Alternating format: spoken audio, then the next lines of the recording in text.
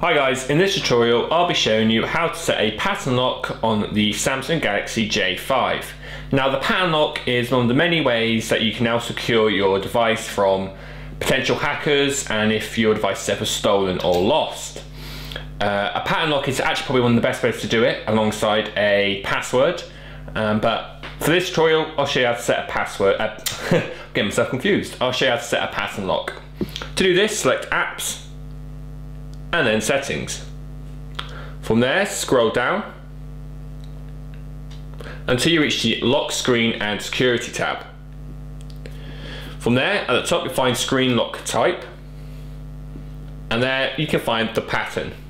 It will now ask you to draw your pattern. I'm just going to draw something really simple for the purpose of this tutorial, but make sure when you do it, you look to use each of these dots and just basically try and think of something a bit more advanced. So I'm just going to do that for now.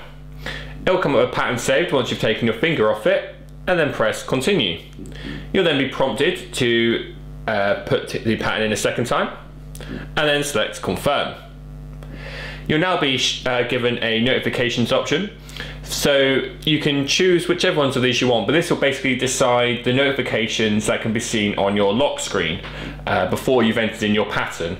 I would highly recommend having the do not show notification screen, just in case something sensitive is sent via notification to you from your bank or something like that, and you know, it would mean that if you have your phone stolen, they'll be able to see those details without even needing to unlock your phone. So I'd recommend having do not show notifications, but obviously it's entirely up to you.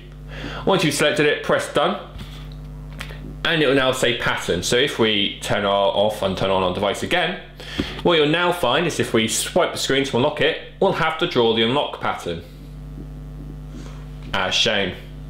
And that is how you set a pattern lock on the Samsung Galaxy J5. Thanks for watching.